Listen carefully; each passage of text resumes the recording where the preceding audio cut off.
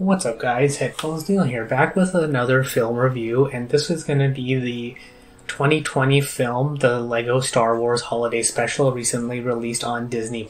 So, we have the sequel characters getting ready to celebrate another Life Day, and in the process we have Rey getting ready to go on an adventure to gain a deeper understanding of the Force. So that leads me directly into the first point that we learn in this film, or because we, like the original holiday special, we got a new character in Boba Fett, but in this film we get a more official stance that Finn is Force sensitive, so we have Rey teaching him how to use a lightsaber and gain a better understanding of the Force, but is having trouble teaching him the patience needed to do so. So in the process, she decides to go to a planet to see if she can understand what's going on a little bit better and to become a better teacher.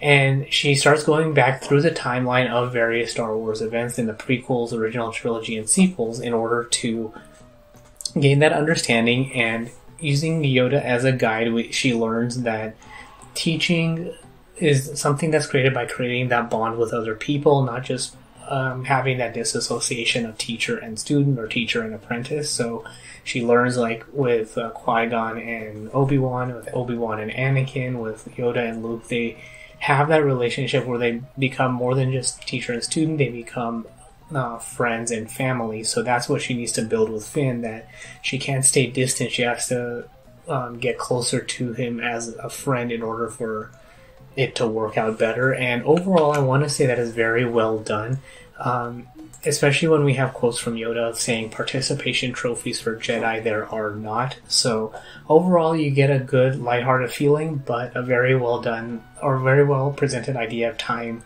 travel through the through the various periods. So I do like also that once the Emperor sees what's going on, he tries to send Vader back through time to control the past and save his own life. So once he learns that Vader's going to throw him down the shaft, he tries to recruit Kylo Ren, who, as we originally see, or where the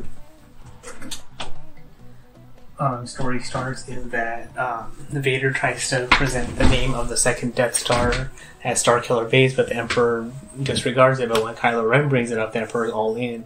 And so that creates a bit of fun tension between the three of them.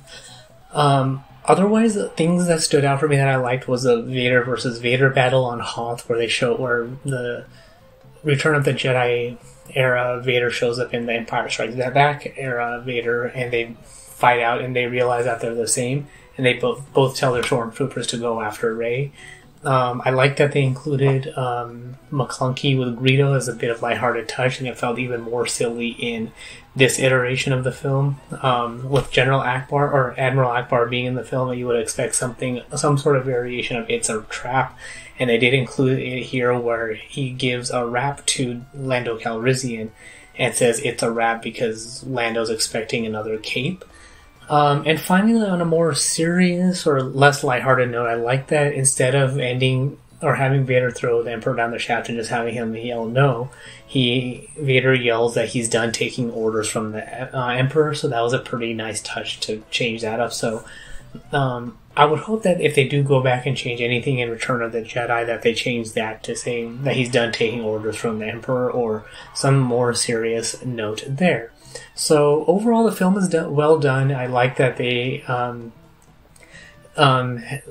trying to cook a dish, but they don't really go into the recipes or anything like that. We have what's his name, Poe, trying to cook the food on the engines of the Millennium Falcon, and it's always getting burned. We have 3PO dancing, and we have the porgs and all of that. So all in all, very well done with the sequel cast of characters to create that family and friendly environment and celebrate another Life Day. So overall, I give it a grade of an A. It was very well done in the Lego form. So if you watched the Lego movies and you enjoyed those, then you should be in for a treat here. It's definitely better than the first holiday special in that they take it lighthearted, but it's very well produced and they have a nice story.